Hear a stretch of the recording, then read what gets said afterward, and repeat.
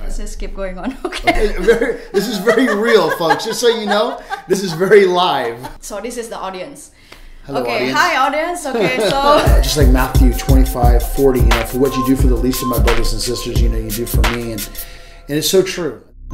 this is a Human Stories episode, and we have a special guest with David Sherin. He is a pastor and executive director of Street Life Ministries. Yes. So Street Life Ministries is a church on the street, and what we do is we have church without walls, and we gather 4 nights a week, 2 nights in Redwood City, 2 nights in Menlo Park, and we're a dinner.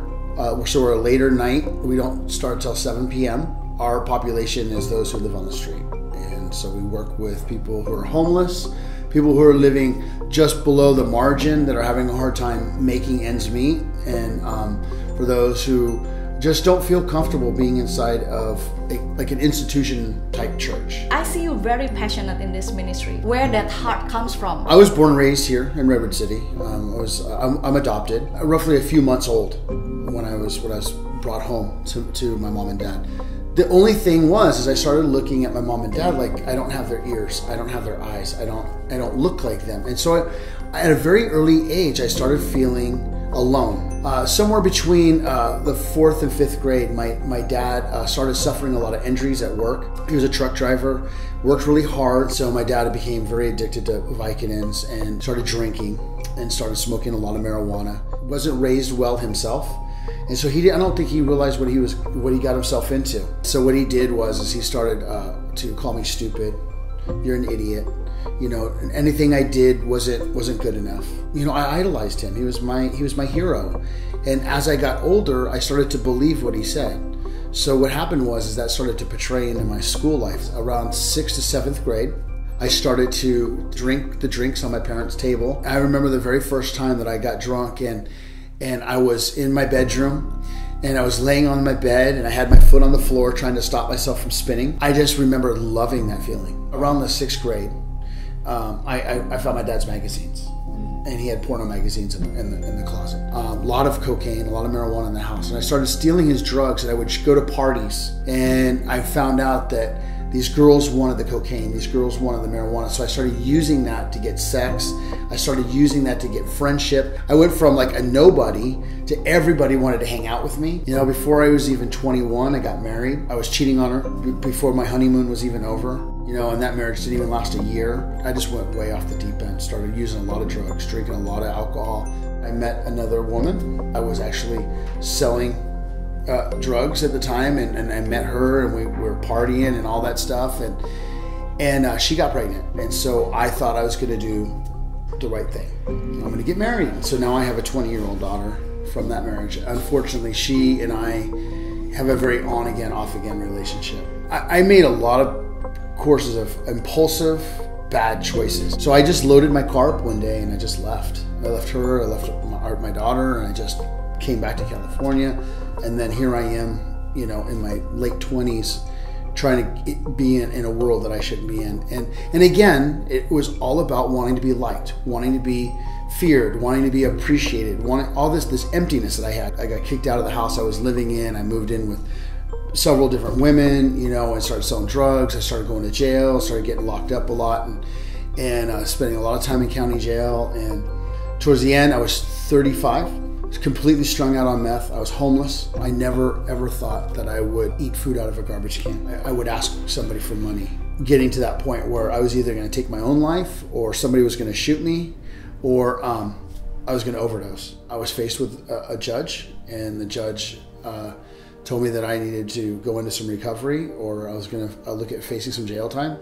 I went into a program. There was this guy there that everybody loved. He was so happy. He smiled all the time. He never said anything negative about anybody, and that just bothered me. Like I couldn't see how anybody could be like that. Like to me, somebody that is that happy and that positive at that time in my life, they had to be hiding something. Like they were fake, right? But I was faced with getting kicked out of this program, and so he was the only guy that came to my mind. And I told him what was going on. And I said, I need you to go downstairs and tell this guy to not kick me out. And I just remember him telling me really clearly that he wasn't going to do it. But he knew one that would do it for me, and that was Jesus Christ. I looked at him and I was just like, you got to be kidding me. Like, really? I go, that's not going to happen. And he says, it's really simple. He says, just give me 5 minutes to just pray over you. And I thought in my mind at the time, I figured, okay, well, if I give him what he wants, then what he's going to do is go, okay, good job. He's going to pat me on the back, and then he's going to go talk to this guy, and it's going to be over with, you know? So what he ended up doing, he started praying over me. He's holding my hands, and I just remember I just started sweating. I was shaking. I felt chills. I was really, really cold, and then I was really, really hot again. And I just started crying, and snot was coming out of my nose. I was a hot mess as he's praying over me. Everything that I had done, all the lies that I had told, everything just starts like flooding out of me, you know, like a confession. And I was asking for forgiveness. And he says, do you want to accept Jesus Christ as your Lord and Savior? And I could not stop saying yes. I remember that feeling that I had when I was a kid and I took that first drink and I thought I felt free. I felt free. But this time, without the nausea, without the dizzy, without anything, I felt free. And for the very first time in my entire life, I felt like I was connected to something. I didn't know what I was connected to, and I didn't know why I was feeling this freedom. But all I remember is feeling so much joy. And so I asked him, I go, you know, what just happened? Like, you know, what is that? You know, he says, what happened was the Holy Spirit was coming within me and was dwelling inside me. And that all the demonicness, all the doorways that I had that were open, all the sin that I had brought into my life was being purged out.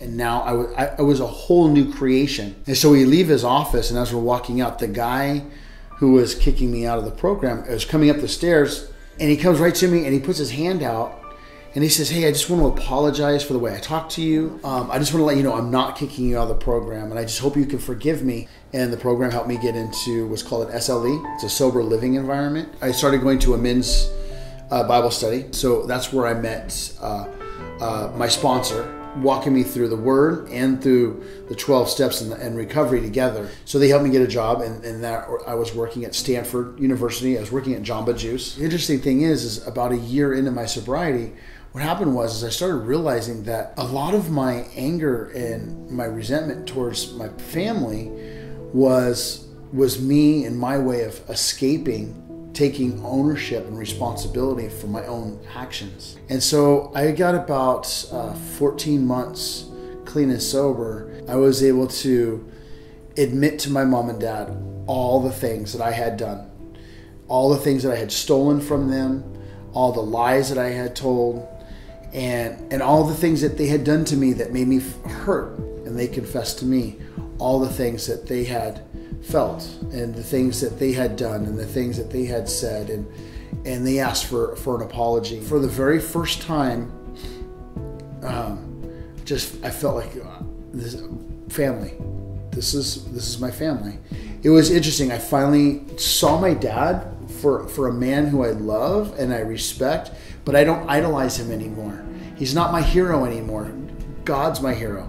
I idolize Jesus. And it was really interesting when I was able to make that shift between who I really idolize to who I respect and I admire. It was so much easier to focus on my dad as a human being and not an idol. I mean, I was really going good. And I was driving for a company out of San Jose. It was around 2008 or so. Out of nowhere, the economy just completely collapsed. I lost my job.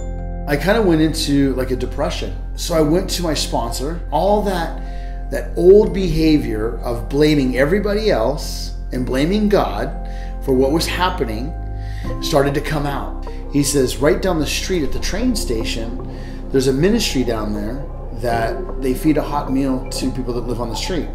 And he says, what I really want you to do is, he goes, I want you to take your selfishness and your self-pity and your little soapbox, and I want you to go down there and I want you to go serve people who have way less than you. That's what I did. So I put some rubber gloves on and I started serving some hot meal, and we're serving and we're serving and we're serving, and then all of a sudden 3 guys that I used to do drugs with. And sure enough, Dave, you know, and what are you doing? And why are you here? And what happened to you? And this and that. And so I ended up telling them, you know, what had happened and what's going on with my life. And they kind of were like, yeah, I'd like to, you know, I want to change, you know, I want to get off the streets. And these guys were like serious. They wanted to get off the street. And so I wanted to get in there and start helping. I fell in love with this ministry.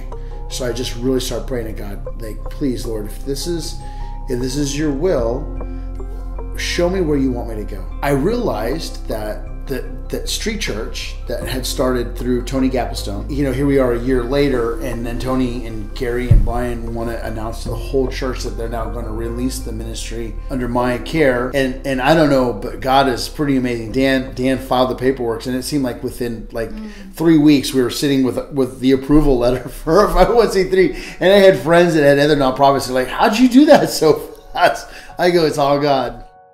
Well, we're 7 years later. I haven't gone without a paycheck.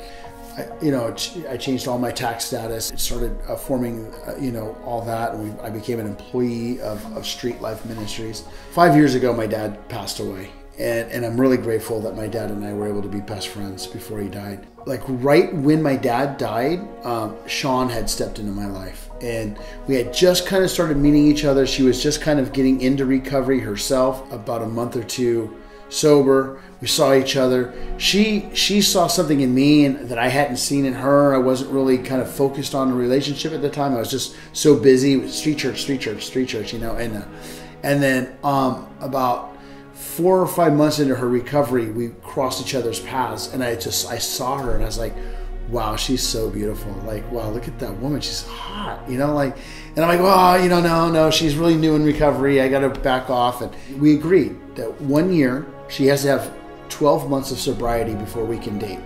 Well, 1 year turned into 2 years, and she started to drift. I started to drift. And all of a sudden, the counselor that we were meeting told me, she says, you've got to make a decision. She's in love with you. She wants to be with you. Either you got to get together with her and have coffee and tell her either it's over with, or you got to tell her that you want to be with her. And I was like, oh my gosh, that's so serious, right? So on her 2nd year of sobriety, I asked her out. And so we went out, we had dinner, and then we went to a movie, and we never stopped talking since. You know, so we got engaged, and we got married at my mom's house. My mom lives on the coast. She has a house on a ocean cliffs. I just love my mom, and I adore her, and it's been really cool. Dating my wife and realizing what a heart she has for the homeless, and working with women that have been sexually abused and physically abused. And God is cool, you know? He doesn't make mistakes. And he put me together with my soulmate. Not only do I get this beautiful wife, but I have this amazing son that I get to help her raise. And, you know, our son, he's never looked at me as Dave or David or my stepdad. He's accepted me as his dad. And I'm honored by that, because I have a second chance at being a good father and raising him right, and raising him with security and safety. And I mean, we all serve in the ministry. Isaiah plays a part in the ministry because there's a lot of kids that show up. They fall in love with him, and he takes them on and plays with them. You know, we're 4 nights a week. We have 209 rotations a year that we're actually serving out on the street. My wife and I and Bill and Bruce and all the pastors that are part of this ministry, we do outreach in the community throughout the week, outside of the ministry, in recovery rooms, in the campsites, in the hospitals and jails. Just like Matthew 25:40, you know, for what you do for the least of my brothers and sisters, you know, you do for me. And it's so true. And that's how this ministry operates, you know.